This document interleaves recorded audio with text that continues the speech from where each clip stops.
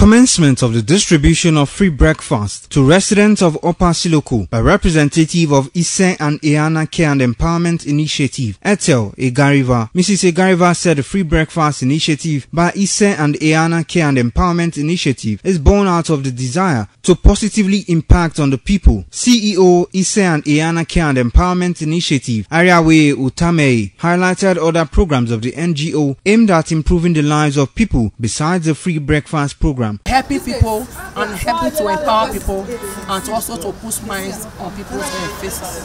That is what is Isen and Eana Care and Empowerment Initiative is into. This year, December, we are going to be introducing another program targeting the children of each family. We also have a program that is 200 meals a day. Some beneficiaries commend Isen and Eana Care and Empowerment Initiative for their sustained contributions to the community and humanitarian disposition. Since 2022, now they give everybody food for a year. This food where they give us, we know they buy.